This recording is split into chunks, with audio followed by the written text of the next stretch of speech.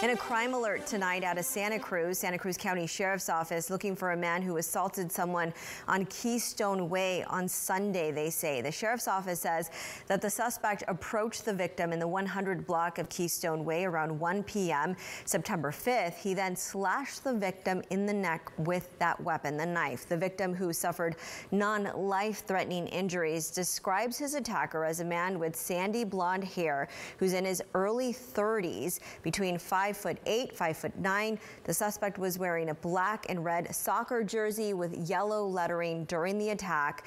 If you witnessed anything in the area or recognize that sketch there of the person, you're asked to reach out to the Sheriff's Office in Santa Cruz.